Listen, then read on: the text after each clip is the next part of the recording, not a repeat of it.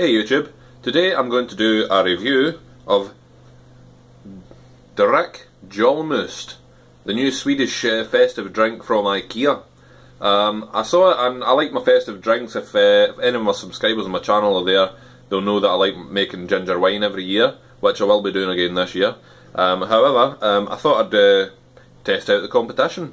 So yes, I've had Scotland's offering of Scottish country ginger wine, and so I'm just going to hand this to my assistant to open the bottle for me because I'm trying to film this at the same time.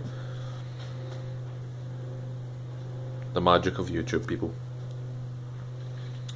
Now, I've never tried this before, so what you're getting here is a real reaction to what this is actually tasting like. It comes in a bottle that looks like it's turpentine or something, but I'm presuming it's going to hopefully taste better than that.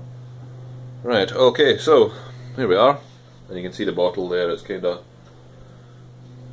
turpentine. Anyway, let's go.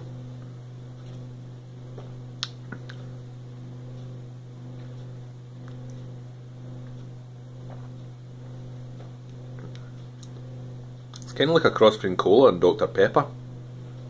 In fact, that's exactly what it's like. Yeah, it's cola and Dr. Pepper. Not a bad thing. I quite like both of those drinks. So, yeah, bottoms up. 10 out of 10, guys.